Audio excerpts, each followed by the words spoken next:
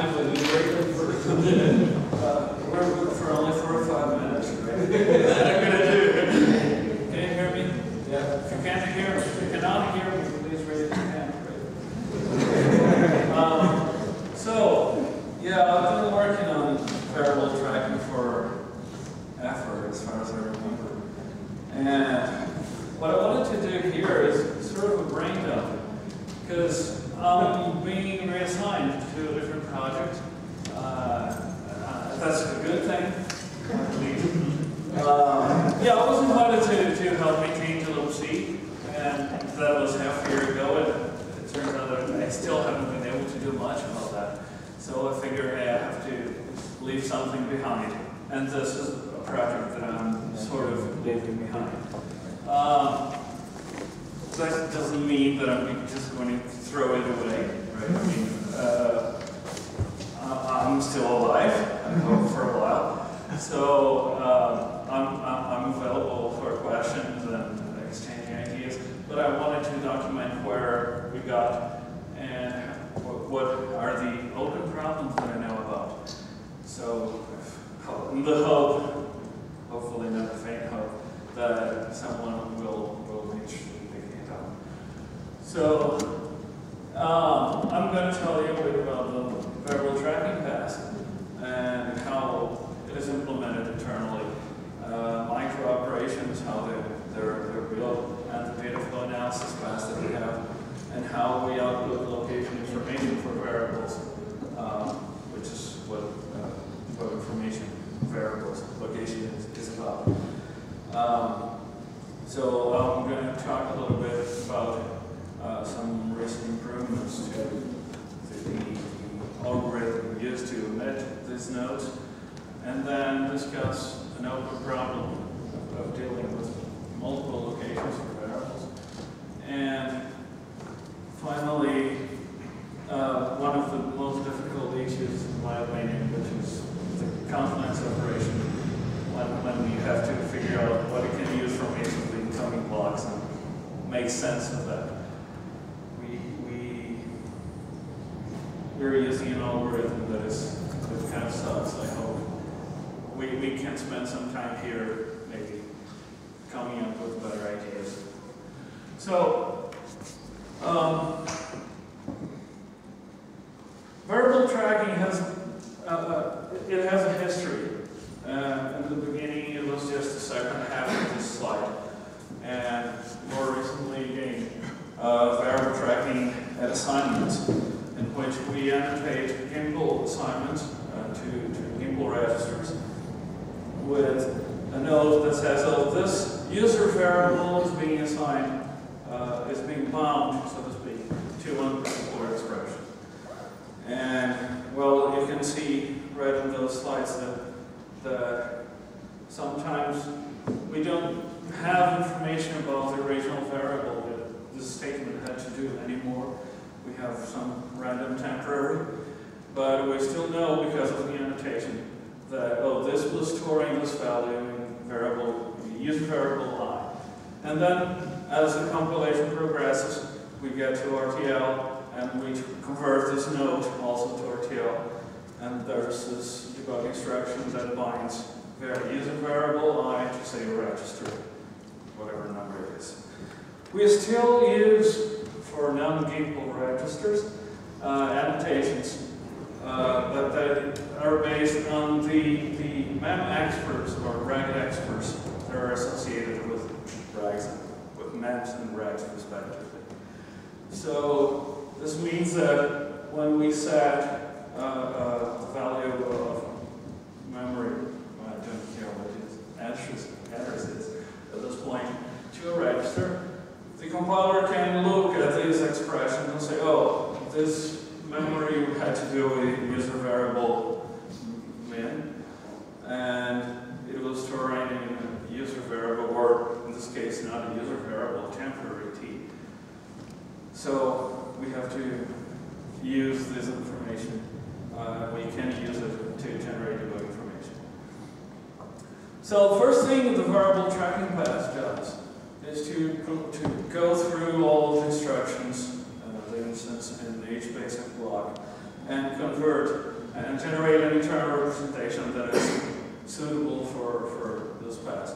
It generates micro operations, which are very small units, atomic units of using or modifying user variables. So, for instance, for this statement that copies register 1 to register 2, in the old style of variable tracking, we would generate 2 different micro operations. One that uses register 1 with a note that this has to do with user variable p, and one that sets register 2, which has to do with variable q. And the end result will be a table that looks somewhat like this. So before processing these 2 micro operations, if we had, say, variable q bound to register 4, and are located at register 4, and variable x located at register 2, after these 2 micro operations, we would have variable p. Well, now we know that variable p is in register 1, and we know that variable q is in register 2. So we unbound register 4 because q was modified in the process, it was set, and we unbound variable x because register 2 was modified, so it no longer holds the value for variable x. Now, there are a number of other variations of that theme. Say there is a micro operation that is a copy that doesn't modify the variable, so it keeps its previous bindings, but it adds another binding for its variable. There are use no var, which is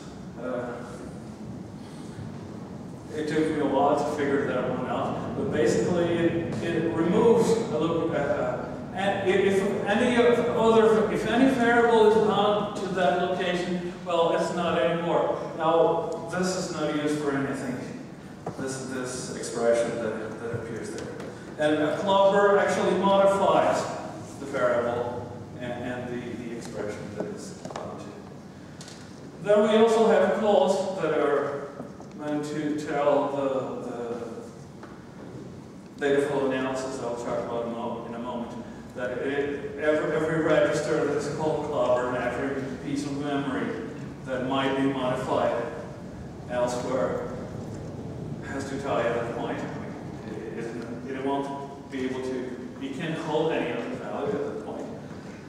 And we have notes that indicate changes in the stack pointer, because this pass it has to track the stack pointer in some cases to generate frame address related addresses. And finally, there are the micro operations that have to do with variable tracking and assignments. Those are most recently added, and most recent means 2 or 3 years ago. So if we have nonsensical code as this that sets the memory location whose address is in register 3 to the register 3 to the valid register 3 itself, we will have a use that binds some value, that is an RTL construct used by CSLib, to register 3, and then a set that says, oh, by the way, this value is now also available in this memory location. Memory whose address is the same value, number 10. So after these 2 micro operations, we will get to a table like this. Value 10 is now available in 2 different locations, in register 3 and at memory whose address is given by value number 10. So I have omitted the modes, SI mode or whatever, P mode, because it's not relevant for this part of the discussion, but maybe when it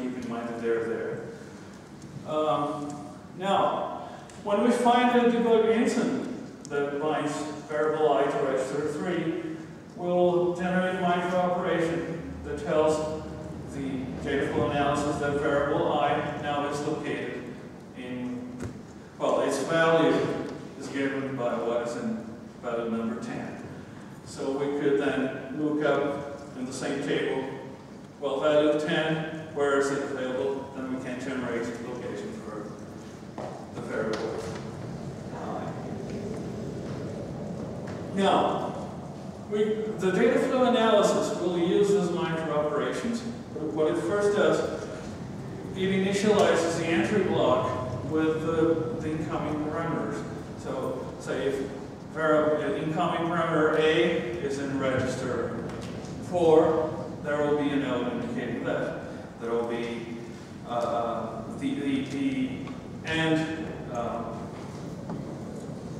the output of the entry block will be there. Now, for each of the blocks that we run the dataflow past, for each of the blocks, we will combine the sets that have confluence to the one block that we're looking to. And then we'll do, I will explain this in a moment, but we will combine by union the available expressions of the old style expressions, old style variables, and we'll do an intersection for the variable tracking and assignment equal registers and values. Then we do canonicalization to make some recursive algorithms more shallow. And we then, for each one of these blocks, we'll go through the micro operations for that block, processing what changed in there.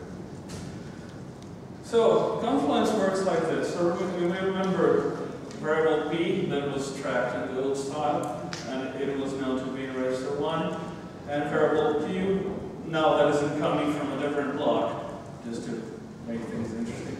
That is in register 2. Then we have in one block, value number 10 is bound to memory location, and in the other, the value 10 is equivalent to a different value number 13. There is a variable 11 here that is bound to register 3. The other block doesn't have value 11 bound to anything, but it has value 13, which is bound back to value 10. So we don't have any useful locations there, but we have an equivalence. And we have finally variable I, that in one case is bound to value 10, the other case is bound to value 13. Now, when we combine that, what we do for old style variables, we take the union of the operation. So P has something there, it doesn't have anything else in the other, but nothing plus something, it results that is one register. Same thing for P. Now, for variable I, the intersection is interesting because value 10 and variable 13 do not look the same. But if we go recursively looking for an equivalence, we will find that in this block on the right, value 13 is actually equivalent to value 10. Right? Because you go 13 is equivalent to 10, so we add that to the intersection. And we do the same for values 10, 11, and 13. But we don't find any equivalences. We don't find anything in the intersection, so we don't add this to the result. So the blocks, the processing of the block starts with something like this. Well, not quite, because let's start from a different example now to show you how we can equalize these blocks. Now we start.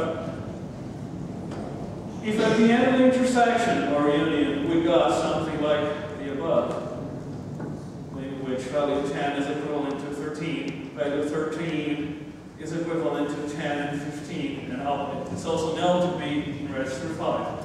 And variable I is known to be in register 7, but also its value is value 13.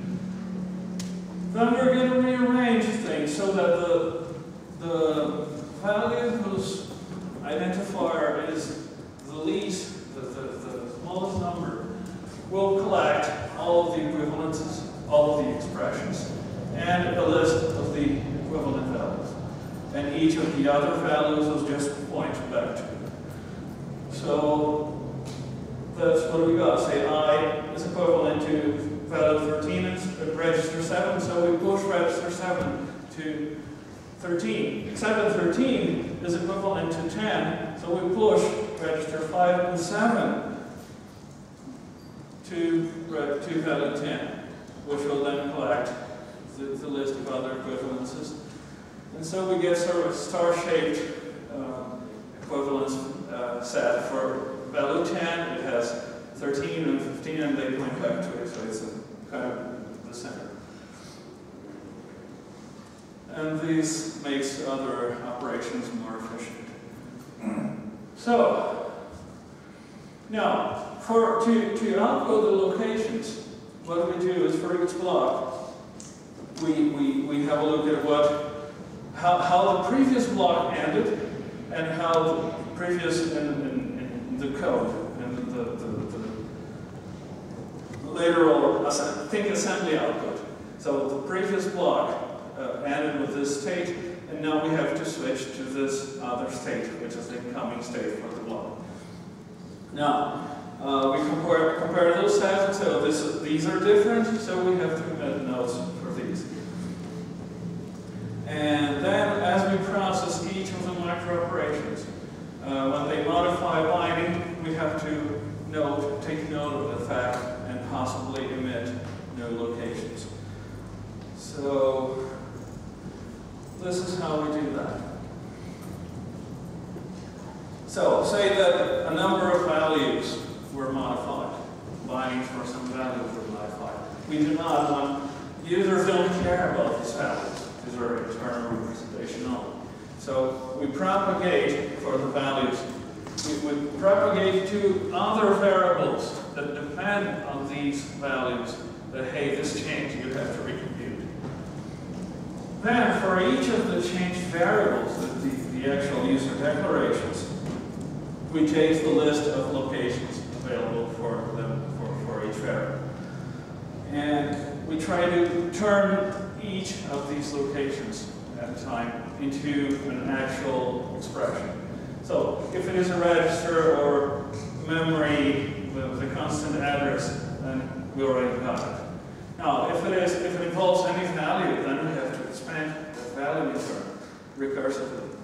And if that one value references another, or is the addition of two different values, whatever, we can have that sort of complex expressions in there. We will expand that, and the result. If we get a result, then this is the value, this is the location of the variable. If we don't, then we try the next location, and so on. When we do find something, we'll take note of the dependencies. We will remember that this variable depended on this value, and this value depended on this other value, and so on. So that we can modify when things change. Now, sometimes, and you may have noticed that in the previous slide, there are loops. One value points to the other points back to the one. So we have to deal with this sort of cycle.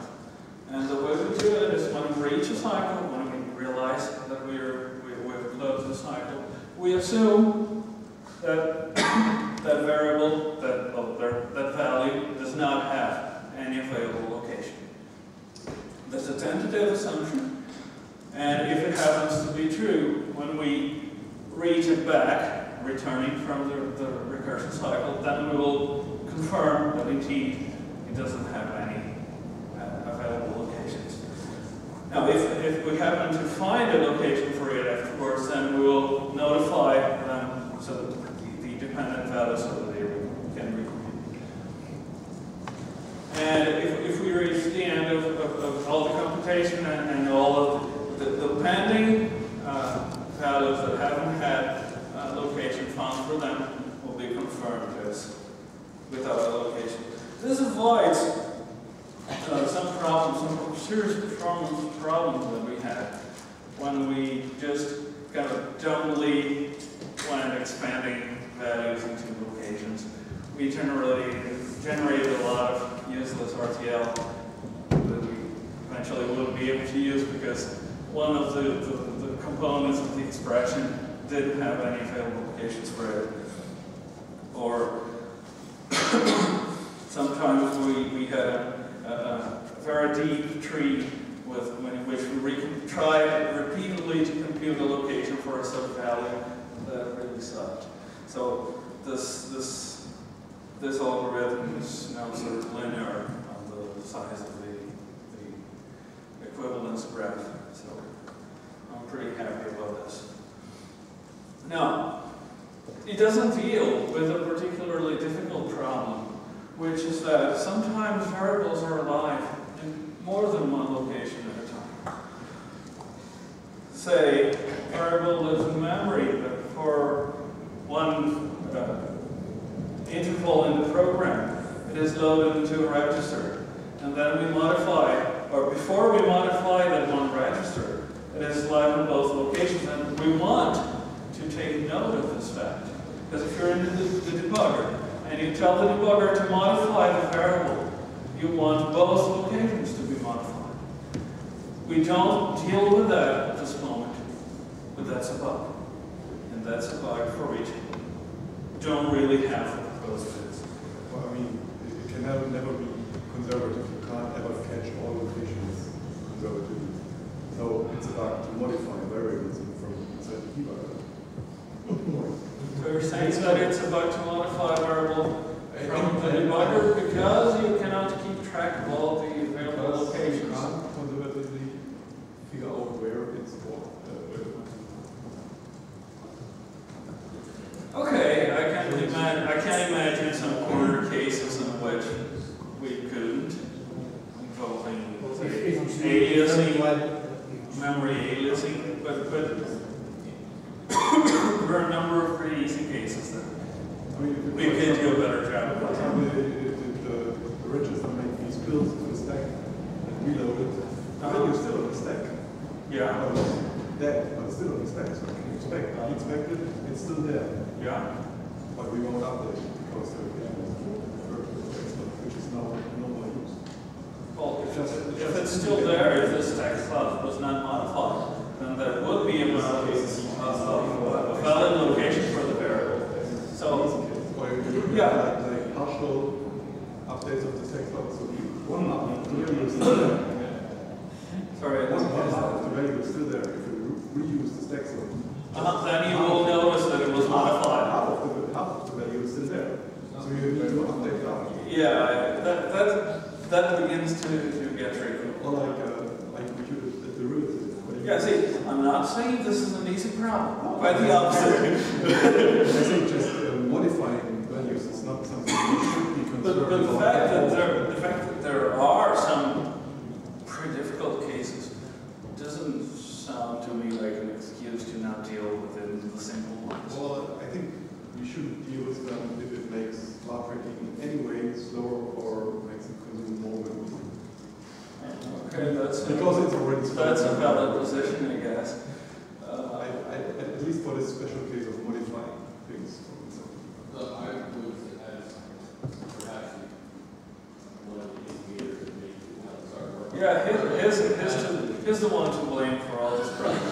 I have no concern about the pilot complexity, compile time, I share the quality of debugging. So for the quality of debugging, so the important principle is that if you don't know, you can't support it, then express that as debugging was wrong. So if the case is, so for example, if you can't be sure that it's correct to modify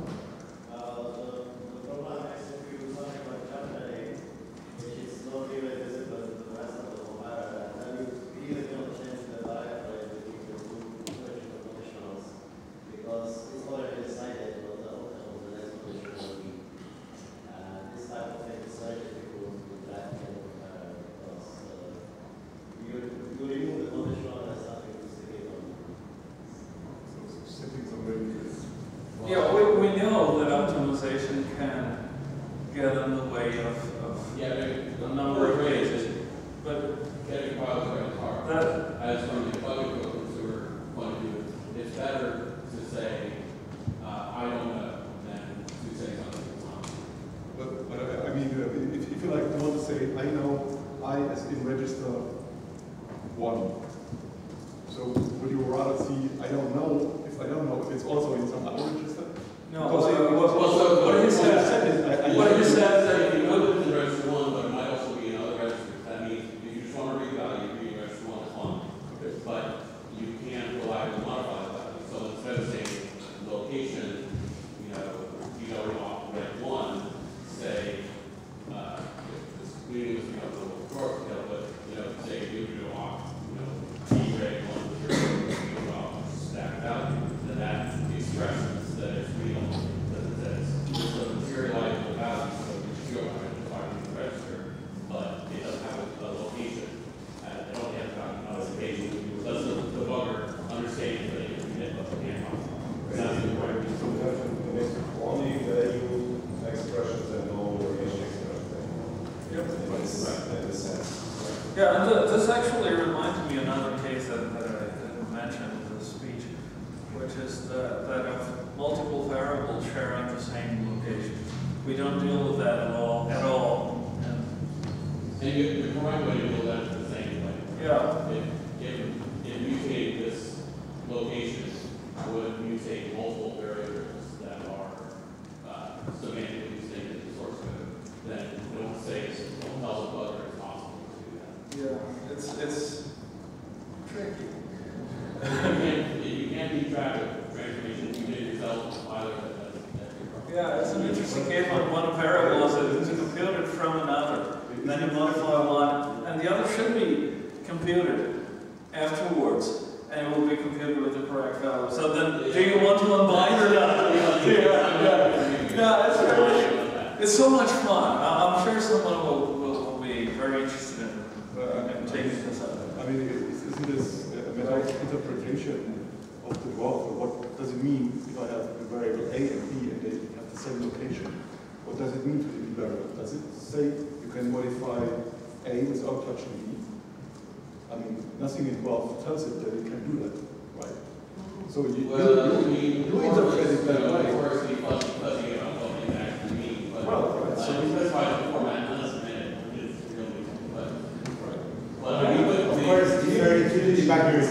And dwarf can always be extended.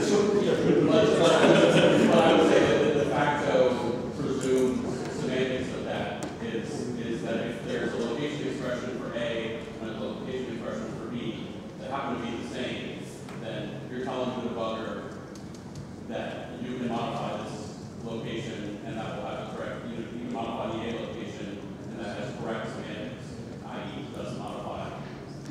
So if they're sharing like that, then you should make value expressions for the location expressions the same way. And in the limit, then you will achieve your initially desired result, but the debugger will never find it. Yeah, that's an expensive way to get there, right?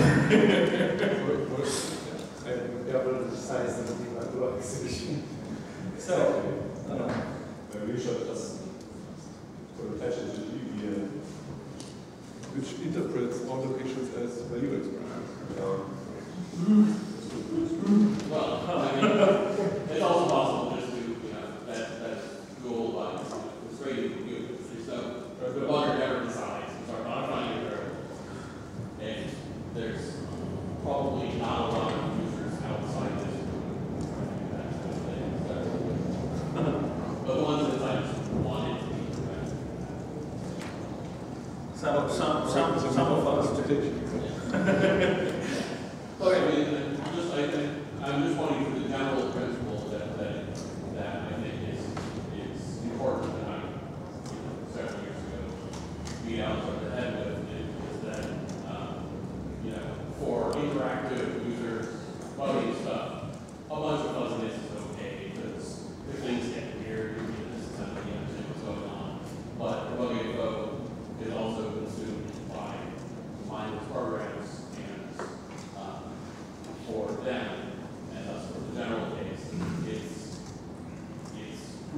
important that you never say you never give a false impression. It's better to give a true impression of, I can't help you with that, than a false impression that this probably works, because if it doesn't work in all cases, then, you know, the mindless program is going to do something substantially incorrect. We decide the likelihood of success for each given location. Yeah, I I don't. suppose we should then add L-value location to 12, 5, or 6, and just get on with that number generated for now. Because I think we can't prove that this information is correct. Well, in some cases, in many cases we can. And those are the ones that matter the most, I believe. In the cases that we don't, we're not able to do that. And well, it's okay if we say, look, we lost track. Or, well, here's the value, but I don't know whether we can modify it. That's okay, I believe. But the point is, we have currently a list of locations, but we don't use that. We keep track of that, but we don't use that for anything. We just output one of many possible locations. The algorithm that I just described does that. But it could be improved. Say we could try to expand each of the available locations. And well, if any of them turns out to have more than one recursively, then we can use a parallel to represent all of them. And then it's always enough to have just one value. It's like having expression, you don't need more than one. right, I'm going to get to that point somewhere down the slide. Probably proves that we think that the location is also just a value. Sorry? It probably proves, as we are only emptying one location, that we think of it as a value, not of a modified entity. Because otherwise we would throw away the other ones. Well, it depends. See, okay, consider that we have a stack location, and in some cases it was referenced as stack pointer plus constant, and that is one value in the CSE lib table. And then we pushed some arguments and made a call, and then we adjusted the stack pointer back to the original value, right? If we compute the address of the same variable again, we'll get a different value for its address, because CSE lib is that stupid. Yeah, it is. I mean, it is and it isn't. It is an undesirable limitation. So we've lived with that for a while, but I recently hit that because partially I didn't fix it in CSE lib because I really wanted to talk about this here. Seriously, it was just a couple of weeks ago. And I mean, I think there is value in improving CSE lib to deal with this situation with arithmetic but not isomorphic expressions. But we can do that now. But that's for the next slide.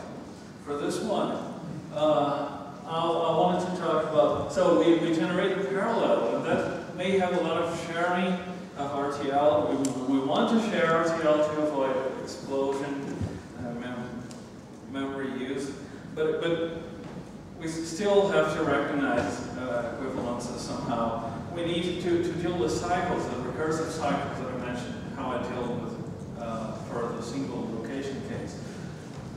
It requires a more complex solution for the case in which one sub-expression involves a cycle, and we may have to revisit that one, but we don't need to revisit everyone else. So that gets tricky. And then we may have to set a boundary. I mean, dwarf sets a boundary on how much information we can encode in a single value expression or location expression.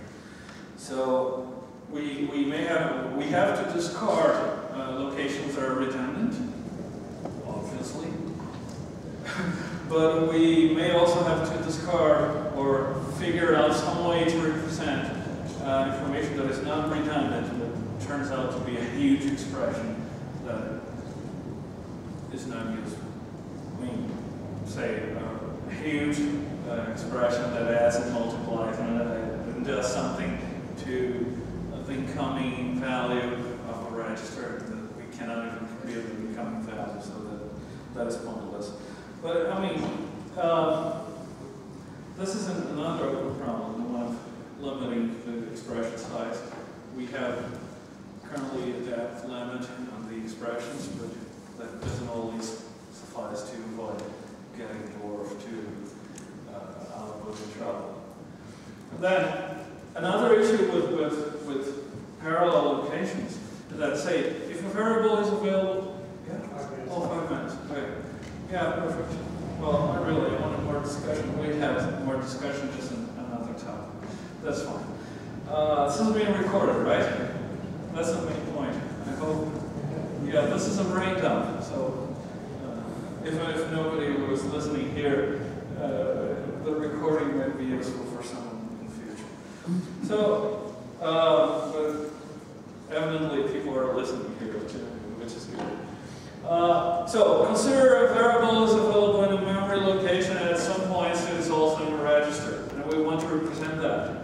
But it's sort of silly to say, oh, in this range it's available in this memory location, in this range it's available in both, and in this other range it's available just in memory location. We could just embed one location for all this range, and a shorter location for this smaller range.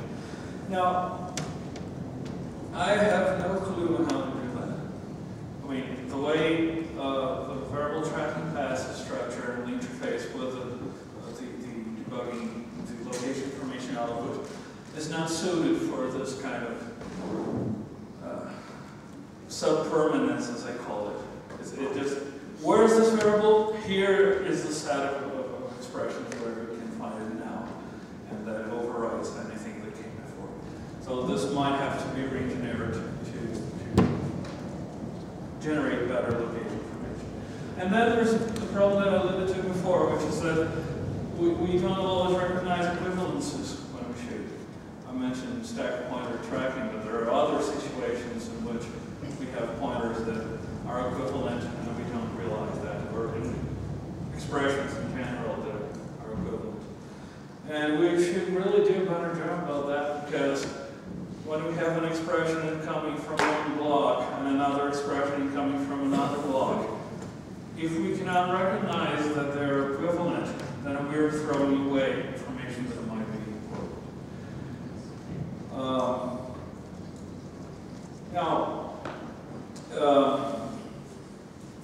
This is a loss of debug information, so it's not as important as say, generating incorrect debug information. But it's still, it is something that could be improved.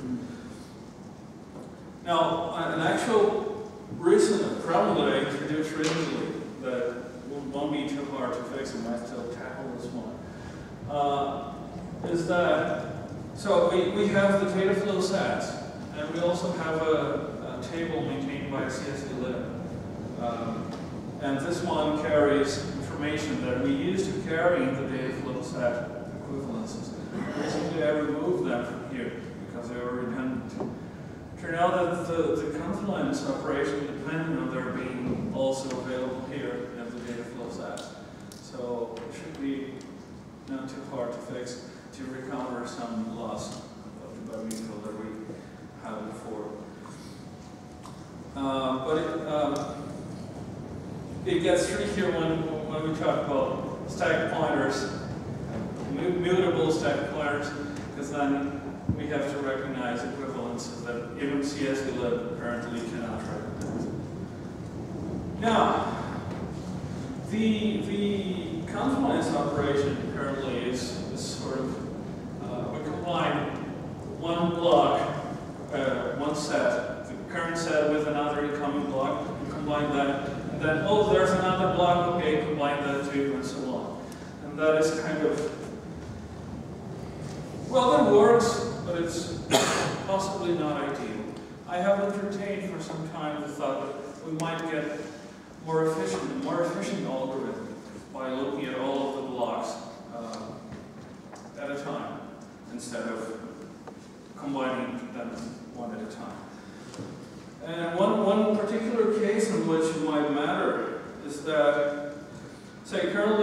do the recursion of values, we try to find patterns going, say, back down, right? We have a value at its b. If we can find an equivalent expression, and it's tree, equivalence 3, tree, and so on. And this feels backwards.